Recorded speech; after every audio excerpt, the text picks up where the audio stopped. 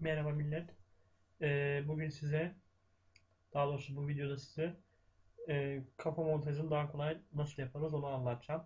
Daha önce bir video yapmıştım ama biraz daha zorluydu. Nasıldı?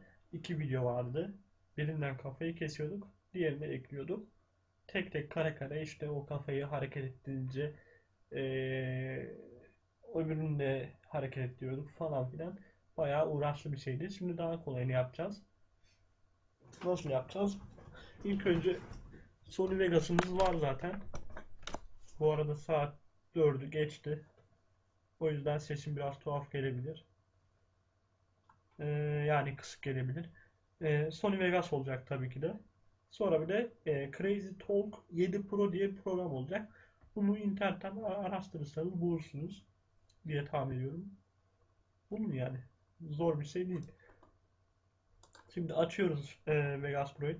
Şimdi ilk önce videomuzu alalım. Üzerinde oynayacağımız videoyu aldık. Ben tabi öyle aklımda bir video yoktu. Rastgele bir şey yapacağım öyle hiç. Ya güzel de olmayabilir. O yüzden şimdiden söyleyeyim.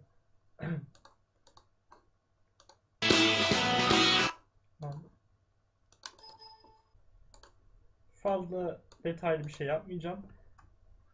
Hepinizin bildiği gibi Aziz Yıldırım bu beyaz futboldaki elemanlara hani içip içip geliyorlar geyiği vardı ya, oradan yola çıkarak Rasim Ozan Kütahyalı'yı aldım. İçerim ben bu akşam diye işte oradan yürüteceğim. Şimdi ilk önce bunu MP3 olarak kaydedeceğiz. Onun için buraya aldık. Render diyoruz.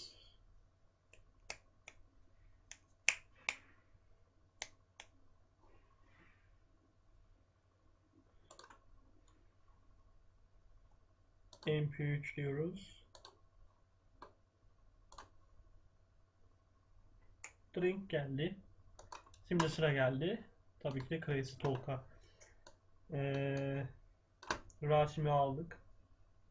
Gördüğünüz gibi Rasim Ozan Kütahyalı. Biraz tuhaf çıkmış ama bunu ayarlıyorsunuz. Bunları dikkatli ayarlayın. Ben şimdi gelişi güzel ayarlayacağım. Bunların kullanımıyla ilgili videolar bulabilirsiniz. Ben sadece kafa montajlama ile ilgili video göstereceğim. Detaya inmeyeceğim. Çünkü video ne kadar uzarsa siz o kadar bu videoyu izlemezsiniz diye tahmin ediyorum. Farenin tekerleğiyle yakınlaştırdık. Next diyelim. Fazla detaya inmeyeceğim hadi. Evet, görüntü geldi. Şimdi buna sesi nasıl ekleyeceğiz? Bakın, fareyle gösterdiğim yerde ses dalgası gibi bir şey var işte, resim gibi her neyse işte ona tıklıyoruz. Burada audio file diyor. Ona tıkladık. Bunu seçtik. Talk mode yani konuşma modu. İngilizcem pek iyi değil ama biliyoruz bir iki şey. Gördüğünüz gibi ağız oynamaya başladı. Müzik olunca yine oynuyor tabii. Onu ayarlarsınız siz. Ya video yaptıkça artık ustalaşıyorsunuz. Şu kırmızı oynattığım şeyi görüyorsunuz. Onu sesin bittiği yere kadar çekin. Yoksa kaydederken bayağı bir kaydediyor. Şimdi bunu nasıl kaydedeceksiniz? Çoğunuz yani ilk kullananlar kaydetmeyi beceremiyorlar bunu. Failden bakıyorlar, arıyorlar, bir şeyler yapıyorlar. Şurada export diye bir şey var. Ona tıklıyorsunuz. Formatı abi yapın. Boyut kafamda boyut o kadar önemli değil. O yüzden ben mesela 500'e 300 diyelim. Yani ne kadar küçük yaparsanız aslında o kadar iyi. Daha hızlı kaydeder. Bunlar size kalmış ayarlar.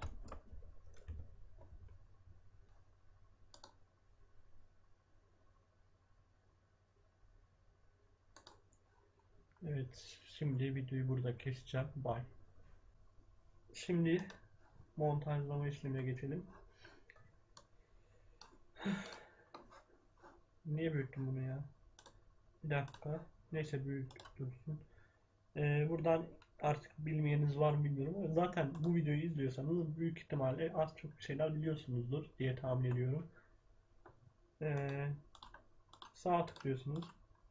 Insert video track.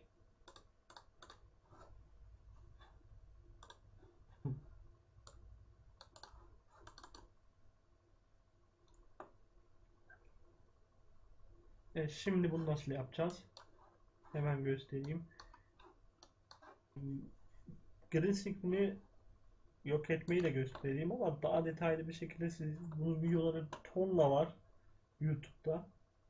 İzleyin. Ben olmayan şeyleri göstermeye çalışıyorum daha çok. Chrome KR diyorsunuz. Green screen. Atıyoruz buraya böyle sürükleyip.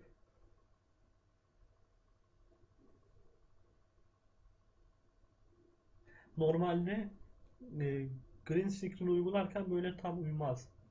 Yani az bir şey kenarlarda bir şeyler bırakın. Ben tam böyle ona uygun şekilde yaptım. Şunu da ayarlayalım. Ya bir dakika. Ben ayarlamadan önce bir şey eksik yaptım. Gel bir daha gelin. Benim atıyoruz.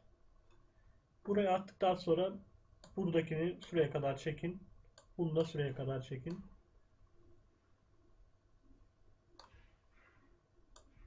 Şöyle çekin işte. Tamam yeter bu kadar.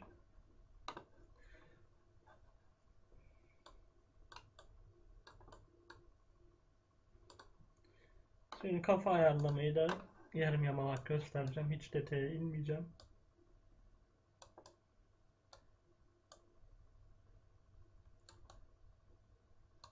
Büyük yapayım ki kapmasın. Bu kenarlar mesela o siyah kafa siyahlıkların üstünde niye kaldı falan diyeceksiniz. Onu şeye düzeltebilirsiniz. Paint'ten işte tekrar insert video track deyip burada üst taraf bir tane siyah şerit ekleyebilirsiniz ya da alt tarafa. Onlar basit şeyler yaparsınız. Şimdi bunu nasıl yapacağız? Şöyle.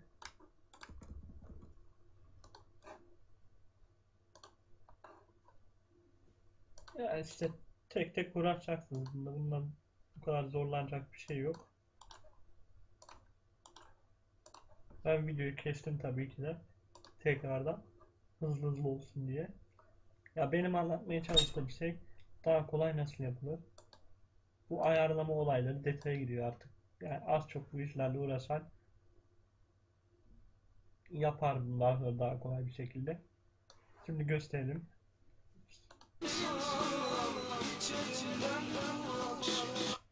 Ne oluyor lan? Ses niye eko yaptı? Oo, şunu silmeyi unuttuk. Buradaki sesi silmeyi unutmayın benim gibi. Bir daha dinleyelim.